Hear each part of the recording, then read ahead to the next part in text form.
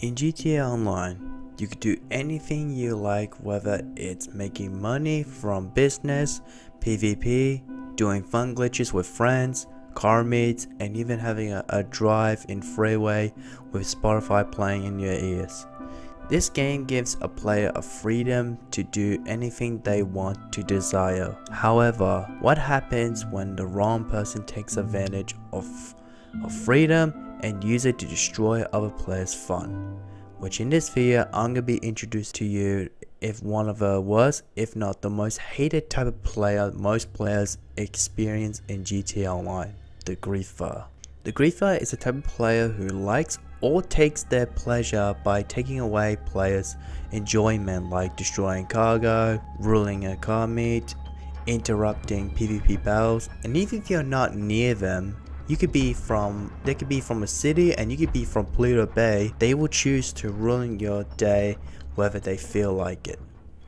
The question a lot of GTA community will ask, why would anyone do a horrible kind of act?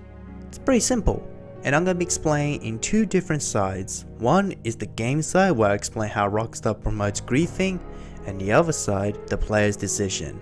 So sit back and enjoy this video. When Rockstar added the first business in the finance and felony, they were very concerned about how easy it would be for players to make a lot of money, and didn't want to make the game too easy and make shortcuts completely useless. So what's their solution? So their solution to slow down the players down is to add a feature that gives other players to destroy cargo and be rewarded with $2,000 along with ammo. However, Rockstar also added some feature that also prevents players griefing in the past. For example, if you destroy enough personal vehicle, you will go to bad sport and be put in an exclusive lobby full of other bad sport players. Another example of Rockstar not only trying to prevent griefing but also kinda made a mistake is adding a new weaponized vehicles or features that prevent other players getting griefed. Unfortunately, these vehicles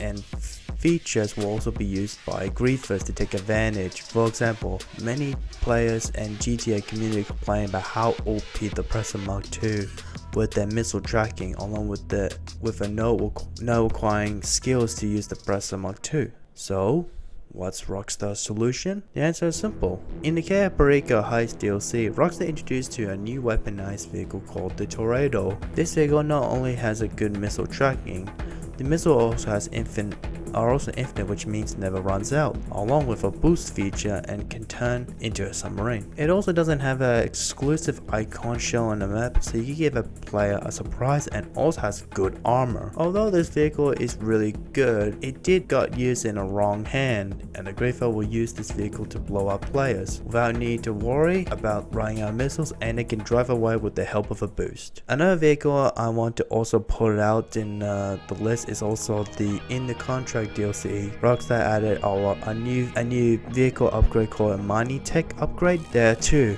One is a remote control and one is the missile jammer. Now, when it comes to the missile lock-on jammer, it was pretty good to counter any vehicle that has a missiles. However, Rockstar also added a remote control vehicle feature, so players can go off the radar permanently and hide in their Mining Tech vehicle. And because if you blow it up, not only you had to pay for the insurance, you also won't get the kill. So therefore, it's pretty much an easy way for the Griefer to get away.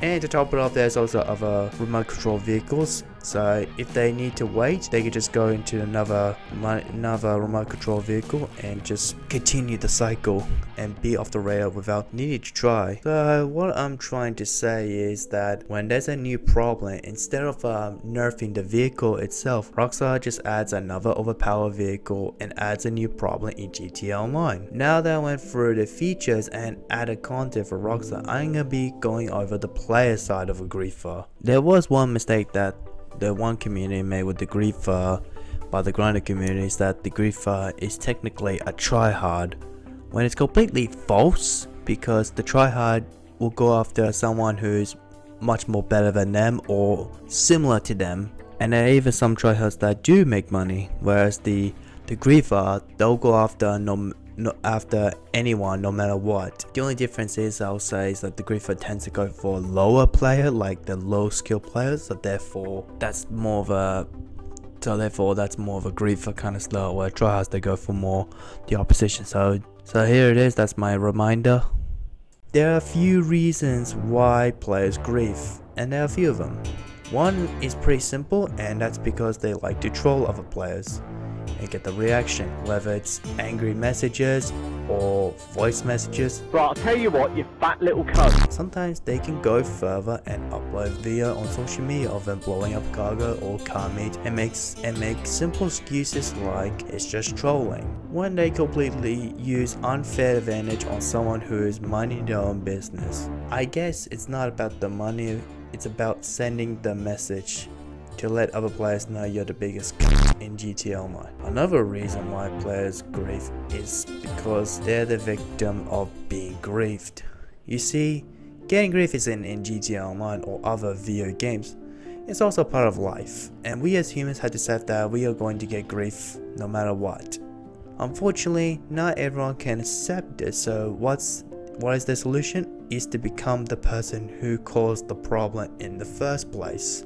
And that's where some players become griefers, because they lost all the money they made from the cargo, and no other players care because they're probably doing their own thing and probably minding their own business. And that's when they cross the line and going from a victim to a villain.